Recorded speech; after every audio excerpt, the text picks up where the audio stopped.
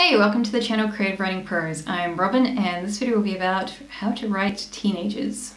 One thing to consider when writing teenagers is they're a very specific age range. They are from 13 to age 19, and even when they're age 18 or age 19 they tend to register as adults.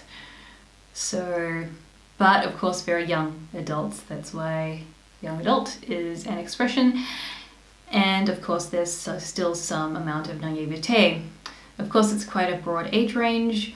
A 13 or 14-year-old will probably not have the same interests as a 15 to 19-year-old, and even then a 16 to 17 to 18 to 19-year-old will probably have different priorities because of the later stage of their education if in a modern setting.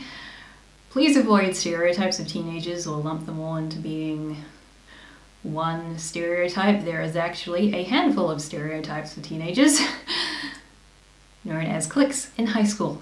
Teenagers can be attractive, they can be less attractive, they can have acne, they can have clear skin, they can be overweight, they can be short, they can be tall. And of course, please, when it comes to their heights, especially if you're going towards the younger teenagers that you're writing, maybe look up a developmental health chart online. They can be very helpful and give you a realistic idea of what a 14-year-old versus a 16-year-old would probably look like. Also, typically, between the ages of 16 and 18, teenagers tend to stop getting taller. So just an additional fact. That's it for this video. I hope it was useful for you. Feel free to like and share it, and subscribe to my channel, and check me out on social media, and if you're feeling generous, Patreon. Links in the description. Keep being creative.